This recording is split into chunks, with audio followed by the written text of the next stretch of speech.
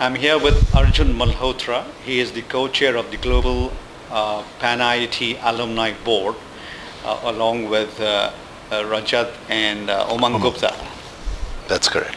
Arjun, we need to understand first, as the Global Board for PanIIT Alumni, there are certain policies and certain guiding principles, that you set forward, and other folks come to you looking for some advice. Just want to understand for the audience out there, what do you guys do as a board? Okay, so the global board pretty much has an advisory role. There's some level of action taken by the North America board or the India board or the Singapore or the chapters in Singapore, Australia, Japan, wherever they are. We basically try and give common policies that they can all use, like branding. The three things that PanIIT does at the global level: branding, alumni services, and advocacy.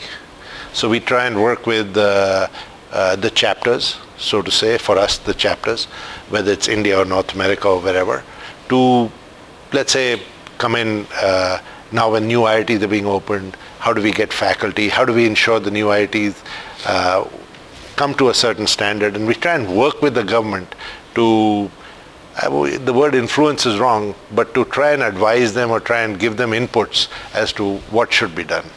It's up to them to take it or not, but that's basically some of the things.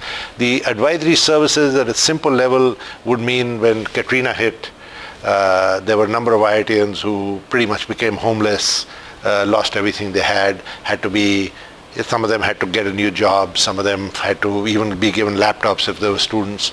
And so PanIIT has got together and did some of that work.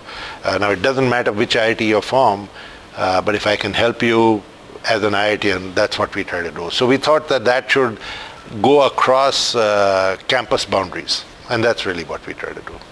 So I want to stretch it beyond what you do for the alumni, is that there are alumni who are predominant in many industries, and the emerging young IITians who come out from India or are studying here in American universities, they look up to these guys as mentors. And are there any such initiatives taken by the PanIIT group as a whole to help either in professionalism or in entrepreneurship?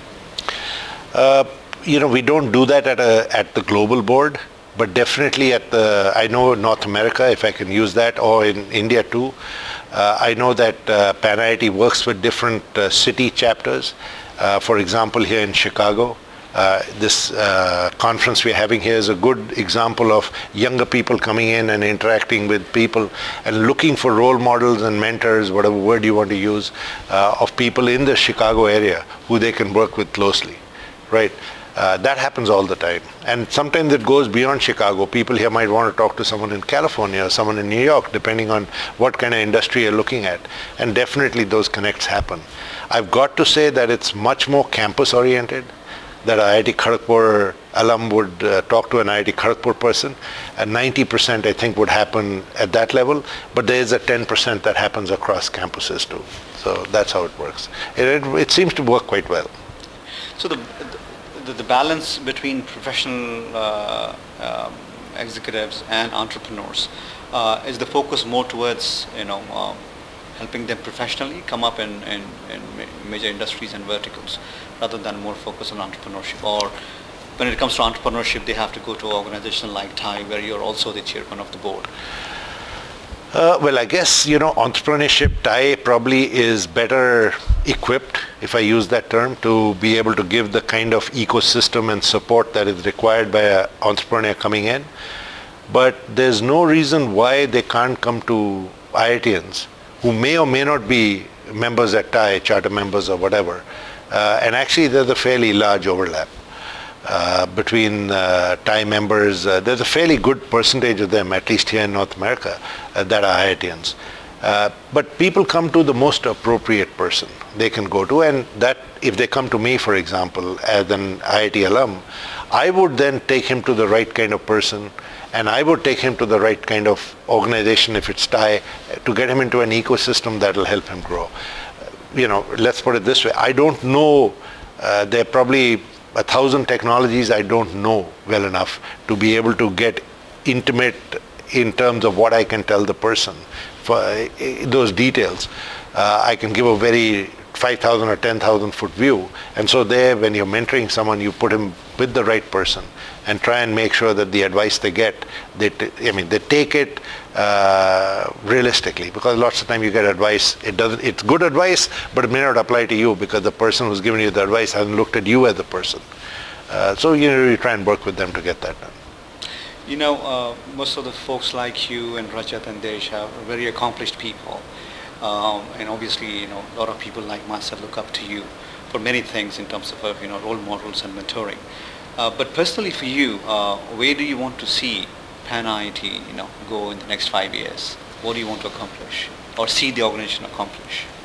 Yeah, so I think, you know, we are lucky, blessed, whatever word you use, that we have a very, very powerful image today compared to what we had earlier. I think people take us seriously, and I was just talking to the India folks, and they were telling me, you would be telling me that I would be surprised how seriously they're taken when they talk to the government today or people in authority, and that we need to get a little more in-depth into some of the recommendations that we give, not just give it superficially as we used to, because we thought no one really cares. If they really talk about it, then we'll go to the next level. But specifically at this conference, a number of people have talked to me and said, we better start going a little more in depth when we give recommendations, because people are expecting us to have seriously thought about it before we give it, instead of just saying, hey, we should do this, and say, okay, let's give the recommendation. And in fact, talking to Sam, he wants us to go a step further and actually do an action plan to get some of that done. I think we have a chance of, I think we've set an image for institutions in India that you can do this. It's very much like entrepreneurs or the IT industry had done for people. I think it's now up to us to work with the government and everyone else to try and make sure that the next 50, 100, whatever number of colleges come to this level. And I can tell you this, that it's not for shortage of good students. The problems are elsewhere. Some part of it is infrastructure, some part of it is quality of faculty, quantity of faculty, some part of it is confidence level of people who graduate. And I think we can play a role in helping them reach that stage. Now, whether we'll achieve those objectives, whether it's 50, 100, 1,000, I don't have that. But I think we should set that and try and get a lot more people, a lot more engineering colleges to come up that chain and be known like the IITians. You know, I think that would be what I think we could do in India. Arjun, on that note, thank you for sharing your thoughts. I appreciate your time. Thank you. Thank you.